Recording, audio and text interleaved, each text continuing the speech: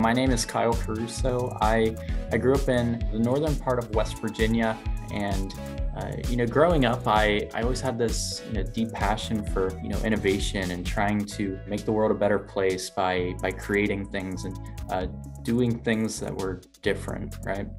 So, being a first generation college student, I had a lot of different options that I was choosing from for my undergrad, and I chose a small school in the northern part of West Virginia. It made the most sense for me at the time as an 18-year-old, a school called West Liberty University.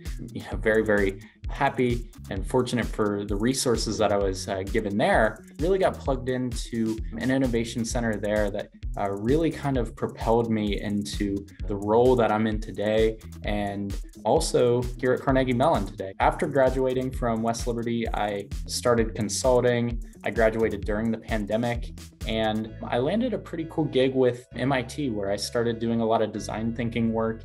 And, a couple months later, I landed a really awesome job here in Nashville at Vanderbilt University's Innovation Center, which is the Wondery. And right now I am overseeing the entrepreneurship programs that we have here on campus. Take students, staff, faculty, anyone with an idea from, a napkin all the way to a fully formed venture. We help, all of those in between. And I'm just super, super happy to be a part of what's going on. And even now being able to continue my educational journeys through Carnegie Mellon.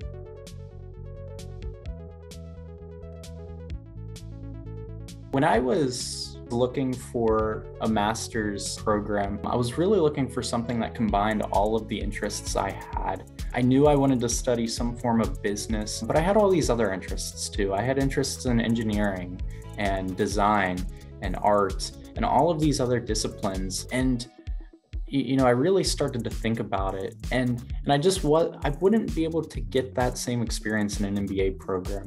So I graduated, my undergrad with a business degree, and I was, seriously leaning towards getting an MBA until I found this program. And finding this program at Carnegie Mellon and seeing how it offered the flexibility to be completed completely online, virtually, and seemingly at your own pace.